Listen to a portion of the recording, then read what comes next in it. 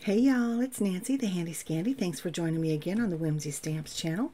Today we are going to be making these two fall/Thanksgiving cards, whatever purpose you might want them for. But we're going to focus on the down and dirty watercoloring that I love to do. And we're going to embrace the white space and texture to make the images the focal point. So I start out by using the Gourds Pumpkins clear stamp set. It was released last month. Now I have them stamped out on my Canson XL watercolor paper. You can use any watercolor paper, you can use any ink. You just want to make sure that the ink you use is either a watercolor friendly ink or that you dry it fully so that it doesn't smear, or that maybe you even heat emboss with black or clear embossing powder. Now I started up by blotting up the color from my work surface from a previous project to create these lovely soft kind of mottled background, and then the images were stamped on that. Now I also die cut them from the Pierced and Stitched circle die set as well as the Antique ATC die sets, and that's how I came up with kind of where we're starting at. Now in terms of the watercoloring, you can see that I am mostly putting my pigment down on my work surface and then picking it up and transferring it to my image with that paintbrush, or even smaller images.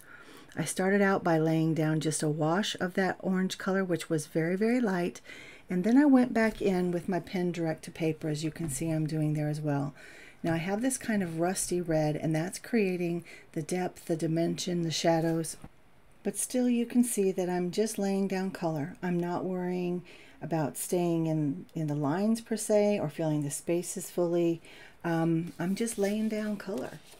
Now, like I said, the rusty red along the pumpkin ridges adds the dimension and the shadows, and then here I come in with some greens and some browns for the stem and for the leaves, and just kind of sticking with that autumnal color palette.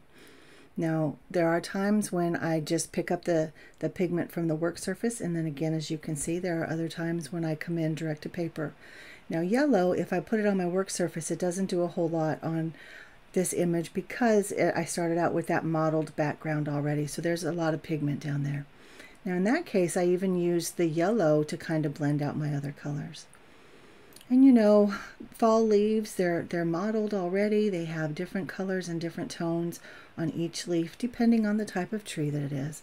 So I'm just using a variety of autumnal colors, as I mentioned, and here I'm using that darker green to create the shadow under the pumpkin, and it kind of gives it a little bit more dimension and even a little bit of separation between the pumpkin and the bed of leaves.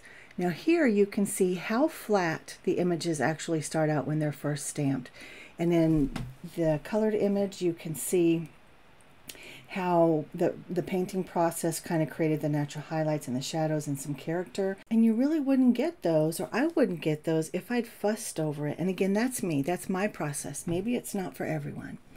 But on this second image, you can see I'm using more of the direct to paper with the pen versus the paintbrush. Now, every now and then I'll come in with the paintbrush and kind of blend out the colors, or, you know, blend out maybe a harsh line or something like that.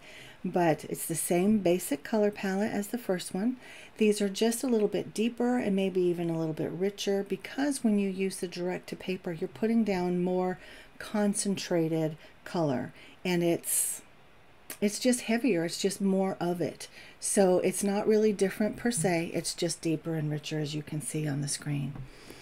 So if you are not one for splatter, you might want to close your eyes or fast forward a little bit. And if you are one for splatter, you can stop at any point, or you can continue on. Whatever pleases your eye, that's what matters. Whatever makes you happy in your artistic process.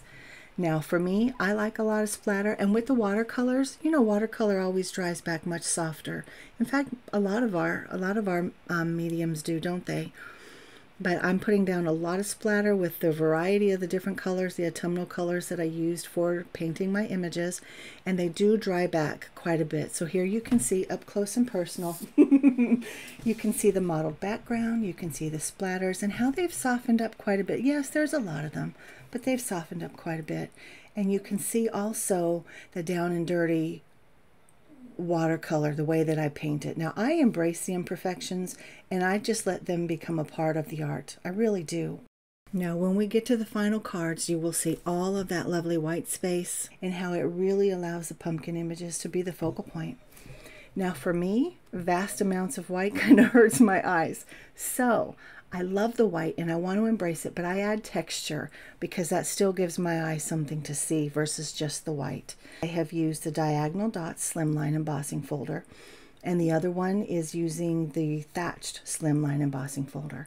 Now to get that texture, that dimension, you can use whatever embossing folder you have that pleases your eye or makes sense to your project.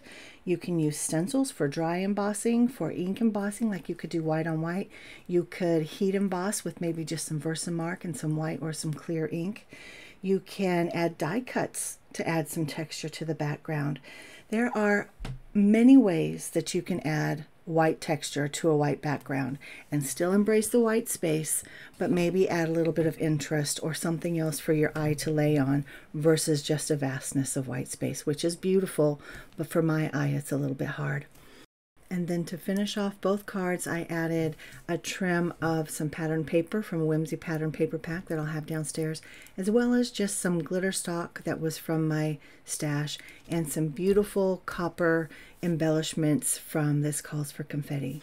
But guys, this was my process. These are my cards, my down and dirty watercolor kind of broken down and explained, as well as how I like to use white space to allow my focal images to be the focal point, if you will.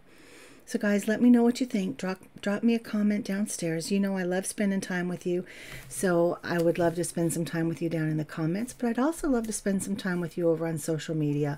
So you can meet us on Pinterest, on Instagram, on our Facebook page. We would love to spend some time with you there, and of course, I have everything linked and listed downstairs for your convenience. And until next time, guys, thanks again, and this is Nancy, the Handy Scandy. Mwah! I'm out.